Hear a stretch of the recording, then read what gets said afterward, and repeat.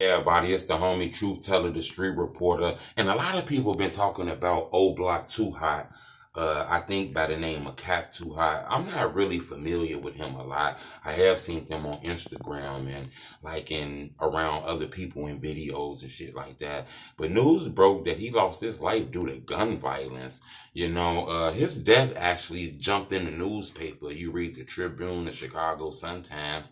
It's things about that that threw me off though. It says that I guess he was in like a hotel room that some women rented. Now you got to understand this news comes strictly from like the police and shit. So this not from the street. So take it with a grain of salt. This was in the newspaper.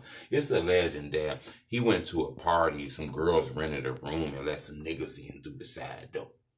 Now, I don't know how true that is, and I don't want to spark rumors, but that's what the newspaper says.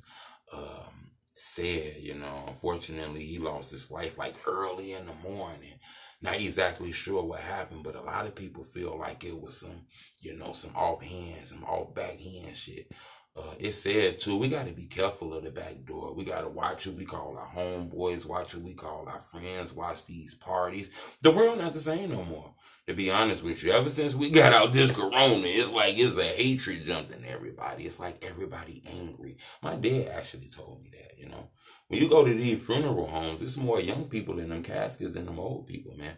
It's almost like the devil know that the young people out here doing bad and all the older people in the churches. So while they in the churches, they sneak out and say, we're going to grab them shawties. That's what my dad told me. And to be honest with you, I'm starting to believe it more and more, I'm not sure if Cap was a rapper like that. I'm not sure, to be honest with you. I don't got a lot of information on him.